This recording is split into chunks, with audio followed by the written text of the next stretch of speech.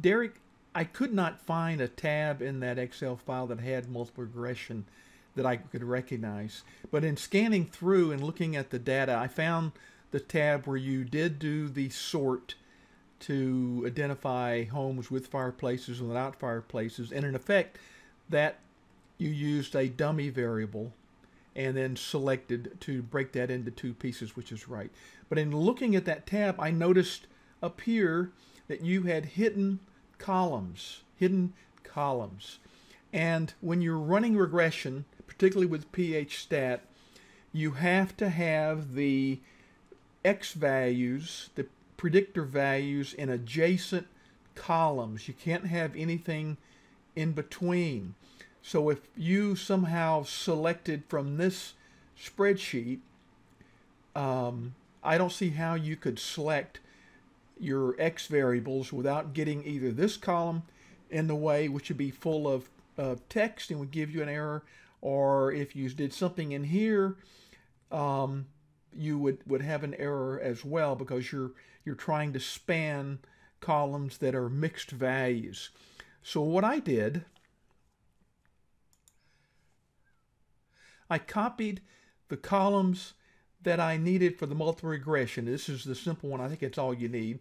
You need the home price column, which is in dollars, and you should always take a minute and format columns so you can tell what things are. It really helps in readability. And you needed the living area in square feet, and you needed the fireplace dummy variable 1 or 0. So all we do then is go to regression, multiple regression, bring up the table here, and sadly Ph.Stat does not allow you to use the hotkeys to zoom around these big columns of data. At least I can't make it work that way. So I select that and I start dragging down, and I drag down to make it go as fast as possible. And we get down to the bottom eventually here. The hotkeys really make it much nicer, and I wish Ph.Stat would modify to do that. So I've selected that. Before I move it, I click in that cell to make sure I'm now selecting my two predictor variables, my X variables, and it does allow you to select going up.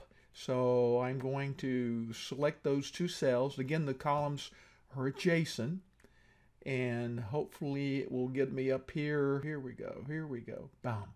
Now we're at the top, and we're back at our dialog box. Check to make sure that the first cells contain labels if you included them, and we did. So that's text, and that tells Ph.Stat not to include that cell, those cells, in the calculations. We are just going to leave 95% there. You by default get regression statistics, but when you're doing these regressions for analysis, you really need to at least get the ANOVA. That really tells you what you need in a much clearer fashion. You can get the residuals and residual plots. I'm not going to worry about that now, and I'm not going to worry about getting the prediction right now. You know how to do that, but always get that ANOVA. Then click OK. Then we get the computer to insert the ANOVA, which has the statistics on it over there. And granted, you can decipher that, but I'm used to looking at this, and I think most people are. There is our intercept, roughly $19,000, and I'm going to go ahead and take a minute and make those dollars so they're much more readable. You can see right away that the living area adds $111 per square foot as you go up, but the fireplace loses $5,000 if you put a 1 in that predictor. So that is what you were doing wrong, I think. You just had extraneous columns.